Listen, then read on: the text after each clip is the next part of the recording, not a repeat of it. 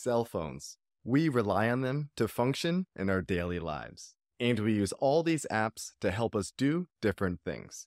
You can log into your bank account, check your investments, or access your sensitive medical information. But so can someone with bad intentions. In this lesson, we're going to learn how dangerous apps can be and what you can do to protect yourself. Cybercriminals know how much value can be found on our devices, and they are taking advantage. Of the world's cyber attacks, around 60% are initiated on mobile devices. About 80% of attacks on mobile devices take place via apps.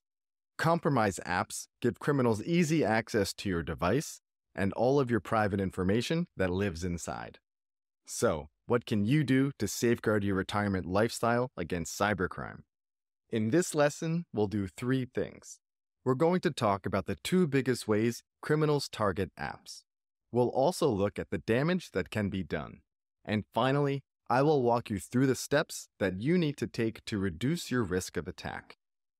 Let's jump right into the first technique that hackers use, and that's creating fake apps. If you have an iPhone, you possess a more secure operating system and app store than Android users. But no smartphone is immune to cyber attacks.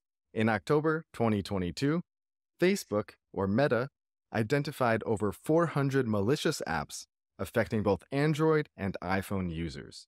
So, how do these apps steal your information? Cybercriminals create apps disguised to look useful or fun. They will publish fake reviews to cover up the negative ones, and know that people will be tricked into downloading them. When you download it, it looks and feels like a real app, but the damage has already been done. The malicious code that's in the app steals your information, and now has access to your accounts and passwords. Cybercriminals know that 70% of people use the same password for multiple accounts. So they can hack your Facebook or Google account and now use this information for more severe and financially devastating attacks. A best practice when downloading new apps is to take a closer look at its reputation. Look at its download count, ratings, and reviews, including negative ones. If something seems fishy, it's best to find a more reputable alternative. Another way criminals gain access to your information is through out-of-date apps and software. New threats are discovered all of the time. In November 2022, Apple released an update to fix a 0-day security vulnerability. What is a 0-day threat? It's an unknown security flaw in an app or software. The company literally has 0 days to fix this vulnerability. If you ignore these security updates or don't update fast enough, hackers can use these loopholes to steal your sensitive information, including your location, passwords, and financial accounts. Now it's time for you to take action. You'll do 3 things that will help protect your accounts and financial security from being compromised. So get your iPhones ready and follow along. First, let's reduce your threat surface. You'll identify and remove your rarely used apps, which will reduce your risk of being affected by future security breaches. First, unlock your iPhone and find Settings. After that, scroll down to General. Next, select iPhone Storage. Here you will see how the storage of your phone is managed. As you scroll down through your apps, you will see the last use date as well as the size of the application. For example, I haven't used this wallet app since last year. I will select it.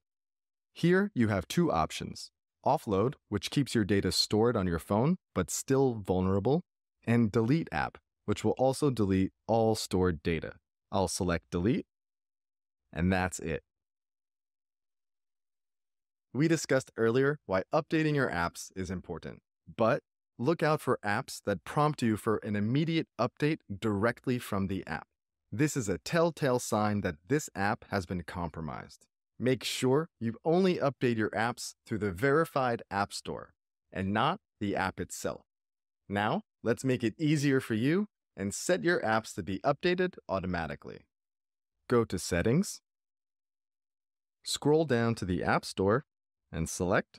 Then, under the Automatic Download section, make sure to toggle on App Updates.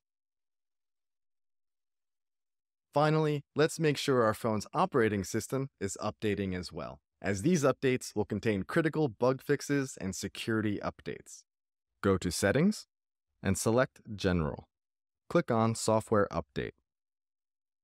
And here you have to make sure that automatic updates are turned on.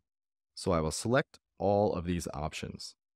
Always remember to update your phone as soon as you get the notification for the system update. Congratulations! You have taken important steps to reduce your risk and stay protected from evolving threats. My recommendation is to find and delete all of the apps that you haven't used in at least the past 6 months. Additionally, you can always ask yourself, do I really need this app? Ultimately, it's up to you to invest your time and attention towards securing your financial future. Have a great day and stay safe out there. Removing apps is only part of the battle for your personal information. In the next lesson, we'll learn how apps are tracking you, selling your data to shady companies for billions of dollars, and the steps you need to take to protect your identity.